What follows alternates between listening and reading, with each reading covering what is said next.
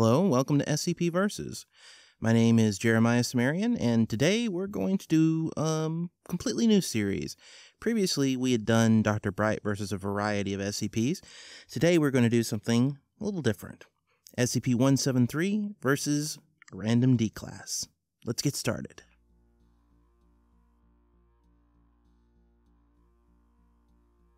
Jeffrey Winters looked down at his orange jumpsuit, shook his head, and took a step forward.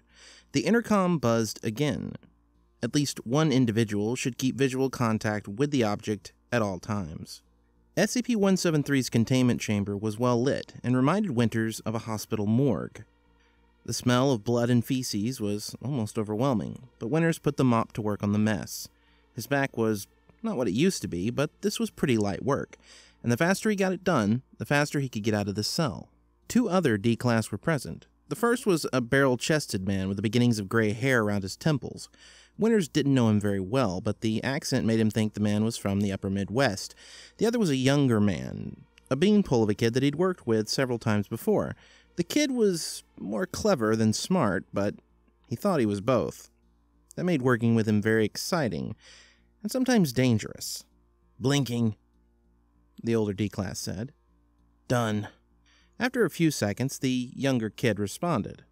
They traded off for several more minutes as Winters kept mopping. The three of them knew this was not the place for idle conversation. They'd all seen what a distraction could cause in the past. And all three of them knew how important it was to remain focused once the rumbling shook the entire room. "Please remain in place," the intercom buzzed. The airlock behind them shut completely, both doors, before they could even move away from SCP-173. The whole room shook again. None of the lights went out completely, but they began to flicker with the rumbling. All three of them held their breath and began fumbling on their belts for the flashlights when the lights went out completely. He could hear a choked scream as he clicked his own flashlight on. The statue was standing over the older D-Class with its arms outstretched. The younger D-Class was screaming, "Get us the fuck out of here!" At that moment, the doors behind them opened.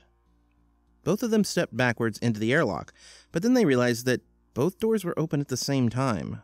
That wasn't a good sign. A garbled computer voice spoke through the intercom system, and the ground rumbled again as they stepped out of the airlock. The doors didn't close, and the only other voices they could hear were distant and shrill.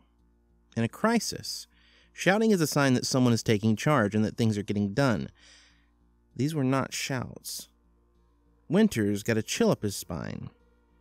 Blinking. "Done," was the only thing he said out loud.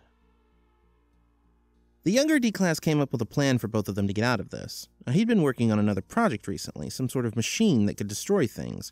Winters had actually helped with the testing before as well, so he knew a little bit more about it. It was SCP-914. The two of them started leading SCP-173 around corners and down hallways in the direction they thought the object was. They'd hoped to run into others, and they had, but none of them were alive. At any point, they realized they could back into a monster. By chance, and with a little bit of foreknowledge, they found their way to SCP-914's chamber without any harm. The chamber had a non-mechanical door, so if they could lure the object in there, they could just close the door and trap it there. They debated for several minutes that trapping themselves inside and hoping for the best might be a good option, but the bodies they'd almost tripped on the way here made that seem like a less than viable option. They'd either need to escape themselves or they were going to die in here. In the darkness, with their flashlights, they spotted the machine. "Okay, we need to figure out how to lure him into the machine," the kid said with an unearned certainty. Winters cocked his eyebrow, but didn't stop looking at the statue. "What? No. We should just close the door. I've seen this thing do all sorts of cool shit, and we could probably use it to get ourselves out of here." "No, that's stupid. Just let's go." The kid put his hand on the door and stopped Winters from shutting it. "I'm making a decision here, or we're getting rid of this thing." Winters' left eye twitched, but then he nodded. "Okay, but you lure it into the booth." The kid smirked. "No problem." On the way here, they'd already gotten a good estimation on how far the thing could move in the space of a single blink. It wasn't as instantaneous as they'd first thought, but it was still pretty fast. It took several passes to get it far enough away to lure it into the booth without being sure it would kill the kid. Blinking. "Done," Winters had said. and he noticed with a certain level of satisfaction that the thing was in the booth with the kid. But the kid wasn't talking. He wasn't responding at all. Winters was sort of worried for a moment until he could hear the kid kicking. They'd underestimated by about a foot, and the thing had him by the neck. He could see the kid turning red. The statue had lifted him off the ground and was in the act of pressing on the kid's windpipe. Winters took a gamble. He changed the setting from coarse to 1-to-1 and hit the activation button. And then he ran out while it began to process and shut the chamber door. With any luck, the alternate version of 173 it created wouldn't kill this kid. That was no longer his problem, though.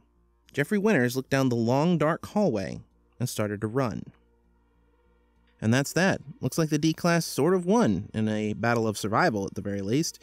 There's no way he was ever going to kill it, but hey, at least he survived. I'm going to have a poll up on my Twitter. You're going to be able to find a link to it in the description and probably in a pinned comment that will ask you what this D-Class should face next on his way out of this breached site. So head on over to Twitter, following that link, follow me, and vote on what you think should happen next. And finally, it's the first of the month, so it's a very, very, very good time for you to start pledging on Patreon. These are my Patreon pledges for this month so far, and if you pledge, you'll get a special shout-out in a weekday video. So head on over to patreon.com/DCimmerian and help me continue to make great content for you. Thank you very much for watching.